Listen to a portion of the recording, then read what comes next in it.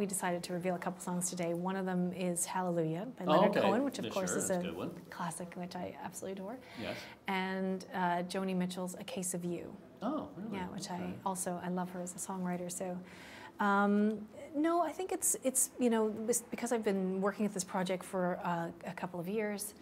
I just think it's important to unfold the story as opposed to deliver it all at once. Right? That's why, yeah. You know, but I really thought it was important to focus on exactly the songbook and Canadian Songbook as a body of work. Right.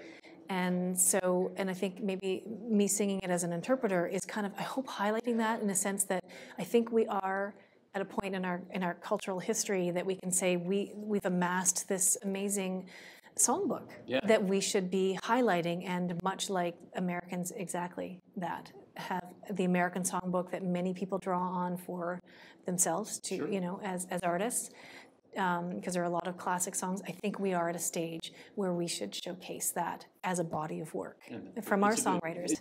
When you find that moment, and I think that's what I love about especially working with orchestras, is there something about when you get that moment when you marry the words and the music and then this lush sound that an orchestra can bring. It's just sort of we have had so many goosebump moments on this album. I can't begin to tell you, and can't wait to share it because of that reason.